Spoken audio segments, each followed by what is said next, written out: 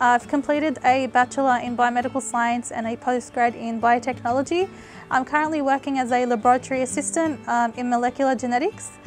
Throughout my studies, I was pregnant and I gave birth while I was completing my Bachelor, and my daughter attended my graduation then, and she again attended my graduation for my postgrad. Like, being a woman in the niqab, the veil, it's not always easy.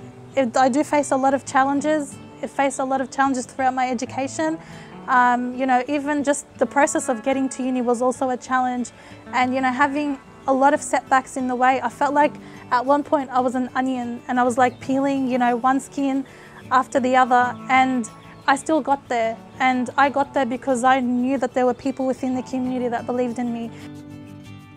I connected with local jobs for local people, and through my engagement with them, I managed to land a few interviews with local organisations and businesses. I managed to secure a few interviews with CSL and another position as a venue officer, but I still wasn't getting the job. Eventually, I connected with the STEM Sisters.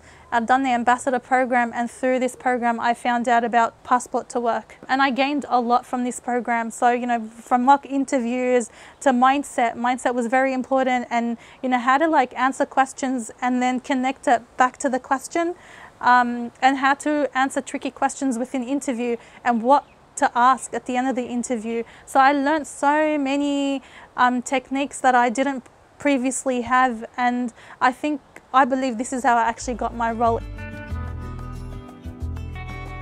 Surround yourself with people that are like-minded, people that can encourage you and motivate you to keep going. And ultimately, your child, although I used to think that my daughter's struggling because, she's watching me study and work and, exert so much effort into ticking off my goals, but ultimately, I'm actually teaching her how to set goals and how to achieve goals and how to have boundaries and how to get from A to Z.